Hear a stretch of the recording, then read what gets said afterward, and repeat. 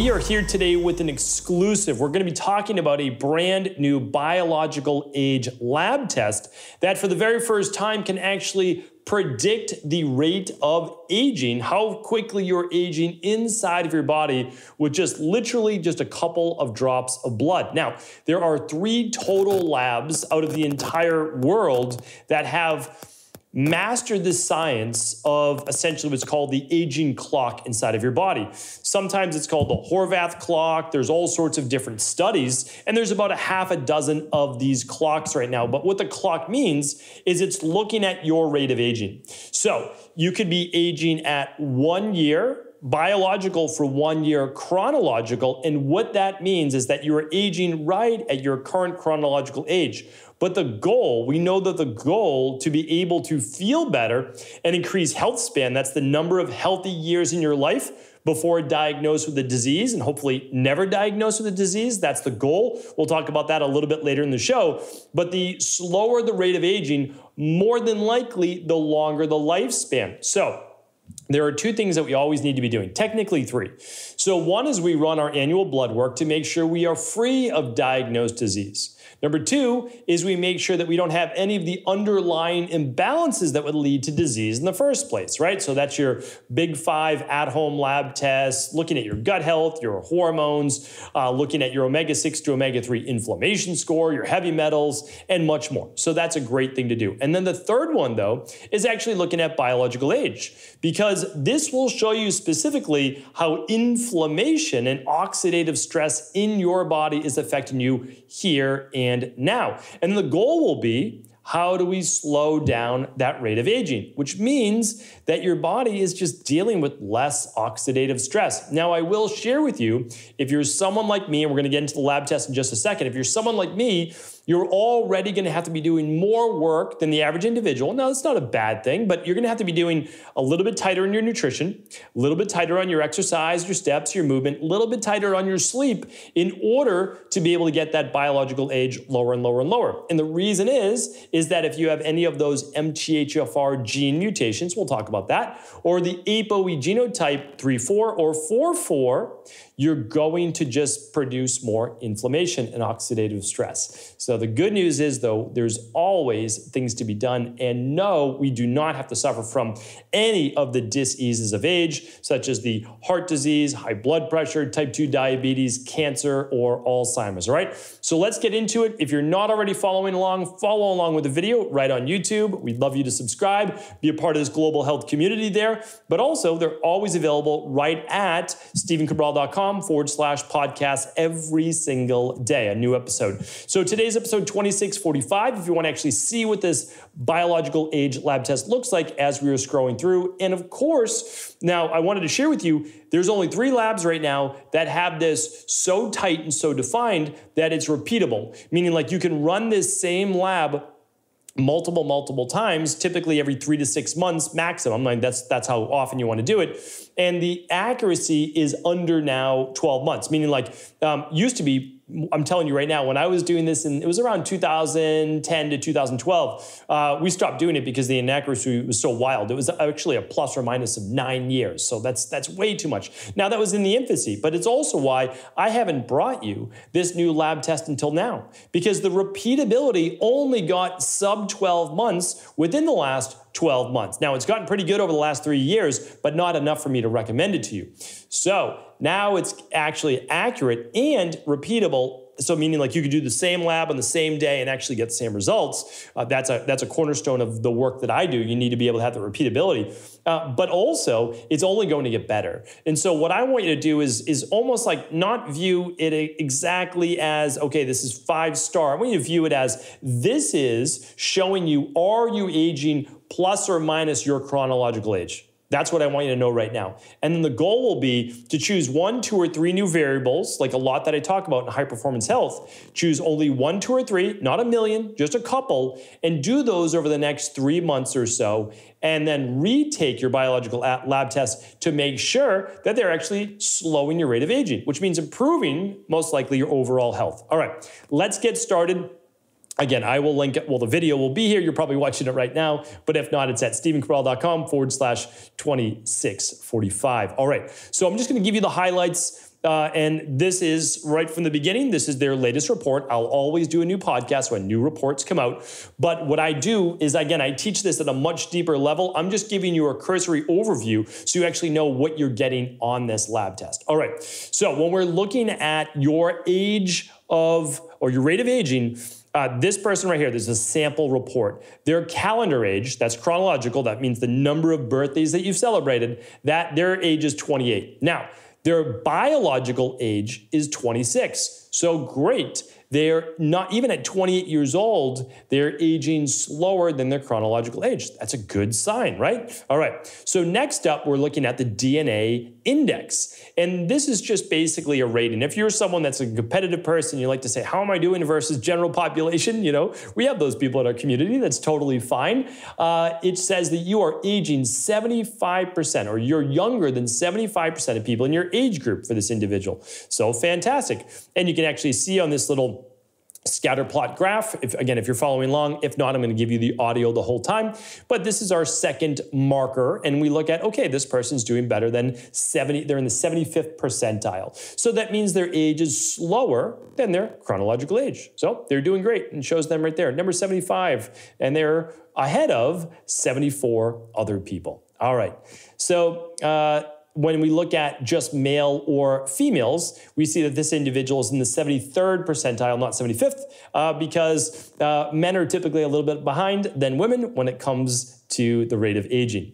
Now, their overall aging rate is at 0.93. This is something I wanted to describe for you because 0.93 means this. So 0.93 means that for every 1 year of aging, this individual is aging only 0.93 years. So if we look at that over a 12-month year, and we would take off about 10%, that's 1.2 months. So they basically, for the year, I like to look at it this way, they stop aging in mid-November, and then they don't age for the second half of November and all of December every year. Right? So like that's how you can look at it. They actually get a month and a half almost of no aging for that year. All right? So this person's obviously doing quite well. In an ideal world, what I teach in HPH is that we want people below a 0.95. So this person's doing well. There's no doubt about it, no matter what their specific APOE genotype, we'll get to that in a moment, or their MTHFR. All right, so let's get into it. This is your results over time. So if you were to take multiple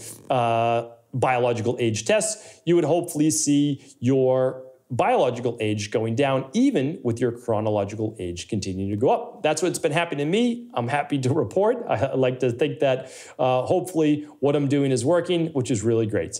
All right, so now we get into the epimetabolic index. It just stands for basically epigenetics and how DNA methylation affects aging. So this person right here has pretty good genes. And again, this is just a sample report, but their epigenetic aging, where the reference point might be a 6.3 for like your average individual, these are just numbers, so you want to be lower than the reference point, right?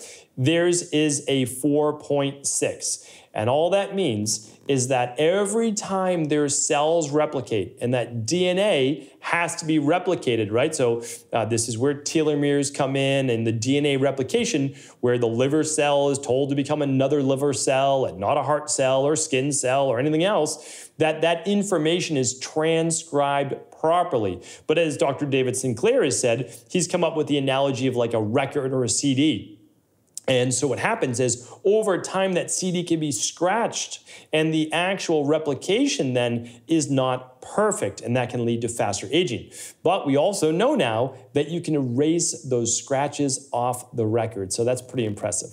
All right, so now we are getting into the APOE genotype. So we are looking specifically at, is this person a 2-2?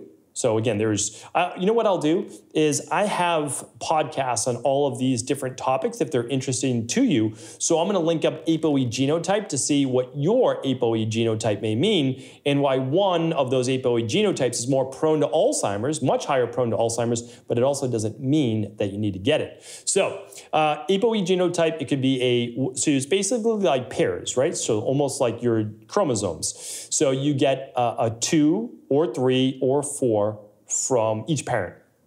And then we'll look at this. It can be a 2-3, 2-2, 3-3, 3-4, or a 4-4, right? So you can do double 2s, double 3s, double 4s, or you can do mix and match each one. That's probably the easier way to say it. So what you ideally are not looking for is a 4 in that number, all right? But like I said, some people have a 4, and that's okay. And the more 4s you have, the more prone you are to inflammation, not being able to process cholesterol or fats very well. I've talked about that before. It's basically the inability to remove those as fast as a rate as other people, which is why everybody preaching a high-fat diet and a carnivore diet and all that is just, again, they're not looking and they're not peeling back the onion as to how that's actually going to hurt about 26% of the population. So could it help? You know, for some people, well, I don't want to go down that rabbit hole, but again, it's not an all for one. So we look at a bio-individuality basis for each person in order to truly help them. So this person's a 3-3. And so we know, based on the APOE genotype, if you have a 2, you're typically going to age at a slower rate, anywhere from like 0.85 to 0.9. If you have a 3-3, you're going to age more like 0.9 to 0.95. And again, this is weighted over the whole test. It's not just this one thing. And then if you are a APOE 3-4 or 4-4, you're going to age somewhere like 0.95 seems to be the very lowest to about 1.5. So you can actually age at a faster rate. But again, it doesn't mean you have to. It just means that you're maybe more prone to. And certainly I know I was back in the day, that's for sure. All right, next up we have the MTHFR gene. What this means is that this is the methylation gene. So it's always talked about in conjunction with vitamin B9, which is folate. And it tells you essentially that if you have any, you're looking for C's and not T's, right? So C means, think about this, enzyme activity is working great. You're in the clear. If you see a T, that means there's a little bit of a, I call it an occlusion, but like you're not able to fully methylate and you need more methyl donors. Okay, and then you can be a CC, you can be a CT, or you could be a TT. CT is heterozygous, so you have a little bit of deactivated or lower enzyme activity, and a TT is much lower enzyme activity. It doesn't mean you can't use folate. It just means that you have a harder time and typically need a little bit of supplementation with that. Okay, so that's that. So this individual, again, great genes for this individual, and they have a double C. And so that's why they're gonna have less inflammation in their body. They're gonna have better of an epigenetic profile and overall less oxidative stress. So fantastic, right? We like to see that. But again, even if you have a TT, it does not mean that you can't function perfectly normal. We talk about things like trimethylglycine, B6, B9, B12, all these different methyl donors that are phenomenal for being able to support the body. And then we talk about specific foods to use. So again, there's always an answer, but this is how you actually get your genetic information to know what MTHFR gene mutation you may be. So that is the crux of the test. Now, they're looking at thousands of different markers, but typically all from within this frame. And I'm telling you right now, it is an amazing way to begin to go deeper into your body because you would just never know this. So yes, you can look at certain things like exercise tolerance and skin aging and all these different things, which are markers of aging. And I'll link up another podcast called the 18 biological markers of aging or biomarkers of aging. So I'll link that up. I'll link up the APOE genotype that you'll want to check out. And what it will do though is it will just give you more knowledge, more education, which I'm all about. And the reason is that knowledge truly is power. So that you're not relying all the time on your PCP or doctor, no matter how amazing they are, to just say, okay, what am I supposed to be doing? What am I supposed to be looking at? That you can actually take that power into your own hands. And if you don't see a number you like, honestly, don't get down on yourself. You just say, okay, this is my baseline. This is my starting point. Now I'm going to be able to improve this every 3 to 6 months. I'll run the lab. I'll see where I'm at. I'll see what's working. I'll continue to tweak the plan. And you've got your lifetime to continue to slow that rate of aging. Now, what will lead to is what I wanted to share with you at the beginning of the show is that you'll be able to increase your health span. That's the number of years you stay healthy. And at the same time, hopefully your lifespan based on the different things you're doing, like the de-stress protocol, in order to improve both of those. Because they've found that centenarians, 100+ year olds, let's say they live to 100 years old, instead of getting diagnosed with diseases in their 40s and early 50s, which is typically the point, and then getting put on a whole slew of pharmaceuticals, they live a long, healthy life until 95, 99 years old. And then within the last 3 to 12 months of their life, that is actually when they start to see that deterioration. Unlike the majority of the world, which, they live with the normal aches and pains till their mid-40s or so, and then for the last 30 years of their life, till the average age of around 75 or so, they're on medications and they're not enjoying a great quality of life. So for me, it's not just about living a long time, it's enjoying a healthy and great quality of life with lots of vibrance and vitality so that you want to live a healthy life. Hopefully this has been helpful. Again, I will make sure that if you are not able to watch the video at this time, it'll be up at stevencabral.com/2645. I'll also put a link to this specific lab, and if there's any discounts from the lab company, we will certainly link that up. But again, at stevencabral.com/2645. Have an amazing day, everybody. I'll talk with you soon. Thanks so much for tuning into today's show. Before you go, don't forget to hit that subscribe button. I want to make sure that you're getting our daily content, not missing out on anything. Functional medicine, wellness, weight gain, weight loss, anti-aging, living longer, stronger, and all of the most cutting-edge research. And if there's any topics you want to hear, feel free to leave them in the comments below. Take care.